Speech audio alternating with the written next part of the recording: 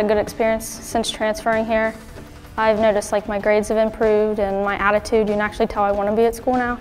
And I've learned a lot, and it's just, I love the program and everything, so I've really enjoyed becoming a Northern student. West Virginia Northern Culinary Arts program has been around since the early 70s. It's the oldest culinary arts program within the state of West Virginia. We are also the first program within the state of West Virginia to be accredited through the American Culinary Federation. In fact, we also hold the exemplary status, which is one of 30 schools in the world that hold this status.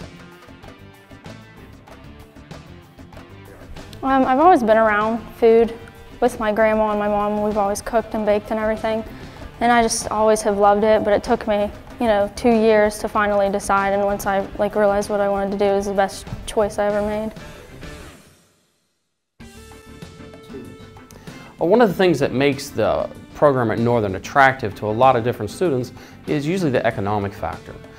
Most of the students coming through our program can get through for under about $15,000. With our current facility, we have 2 complete kitchens. This allows us to run 2 classes simultaneously. We can run during the morning and the afternoon and then into the evening, thus allowing us to educate more students and be flexible on the times in which they have available to come to school.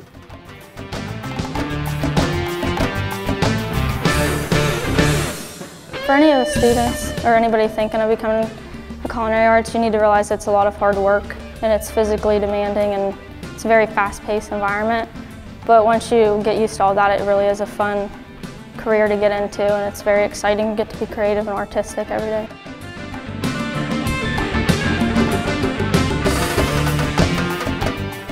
We're trying new techniques right now, such as sous vide and vacuum under pressure.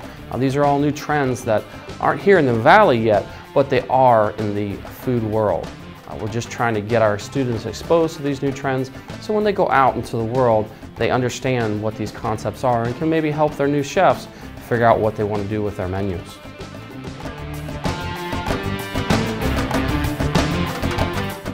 At West Virginia Northern, when our students graduate, they move on to successful careers in many different locations. They move on across the country and the region. We have students who have worked in Florida, in Colorado, in California. We actually have a graduate who a couple years ago was the American Culinary Federation Pastry Chef of the Year. We have other people that will work regionally at Nemacolin Woodlands or the Greenbrier Resort, or here locally at Ogilvy Park or at Wheeling Island Racetrack and Casino.